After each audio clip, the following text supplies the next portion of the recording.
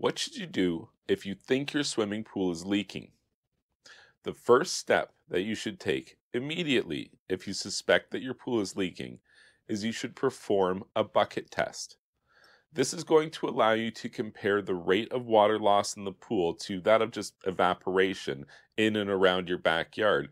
And this will help you to determine, is the pool losing the normal amount of water or is it losing too much water? At certain times of year and with certain environmental conditions like air temperature and pool water temperature, you can actually lose a substantial amount of water to evaporation over the course of a week. Especially if you don't have any rains refilling the pool, it can get very noticeable at certain times of year. At these times, some homeowners might notice, hey, I think the pool's losing more water than normal. It would be helpful to be able to determine that for sure. And fortunately, you can with a very simple, very easy test.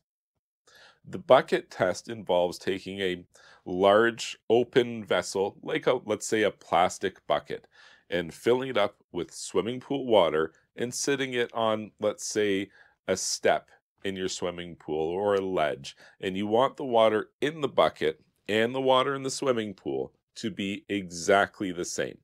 It's very important.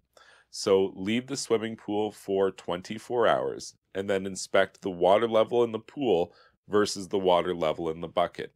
They should be exactly the same.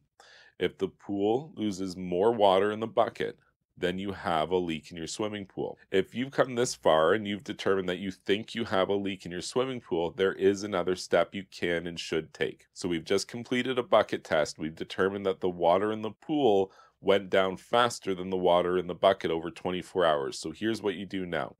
Refill the bucket or refill the pool so that the bucket and the pool are at exactly the same level again. And this time, turn off your swimming pool pump. Monitor the rate of water loss over 24 hours again, and now compare this. Did you lose more water the first time when your swimming pool system was running? Or did you lose more water the second time when your swimming pool system was off? These are all very important symptoms that is going to point you towards the likely cause of the leak in your swimming pool.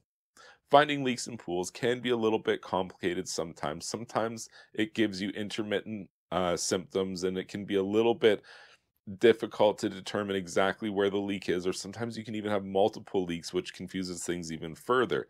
But just being able to answer the very important question, is my pool losing water or not? Is the rate of water loss in the pool equal to that of evaporation, or am I losing water faster than that? That's a very important question, and hopefully now you can answer that. If you found this information helpful, please be sure to like this video and subscribe to my YouTube channel. And you can check out my website, swimmingpoolsteve.com.